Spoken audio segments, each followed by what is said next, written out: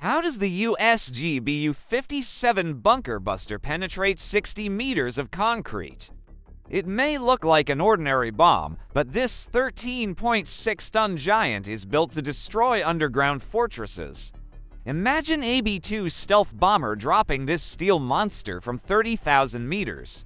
It falls so fast that when it hits the ground, it slices through concrete like cutting through tofu. Its warhead isn't ordinary metal. Its forged steel alloy that resists heat and pressure ensures it keeps its solid steel form at the moment of impact.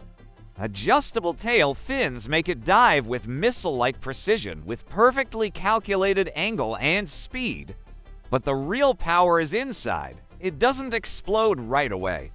Instead, a special fuse helps it dig deep into the ground before going off. Some versions even explode in stages. First, it drills a hole, then pushes the main warhead in deeper, and finally causes a huge explosion underground.